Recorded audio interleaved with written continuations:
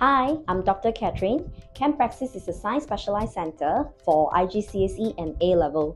Let's start our experiment now. Hello, welcome to ChemPraxis. In this video, we'll be testing for primary and tertiary alcohols using some acidified potassium manganate solution. We'll be using ethanol, which is a primary alcohol, and we'll be using 2-methyl-propan-2-ol, which is a tertiary alcohol. First, we'll be adding some acidified potassium manganate solution to both test tubes. There are no obvious changes for now, so we'll put the test tubes in a hot water bath.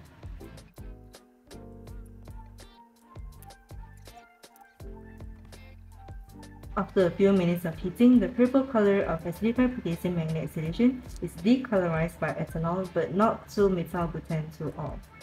This is because ethanol is a primary alcohol and it can be oxidized by acidified potassium manganate solution. However, 2-methyl-butan-2-ol is a tertiary alcohol which cannot be oxidized.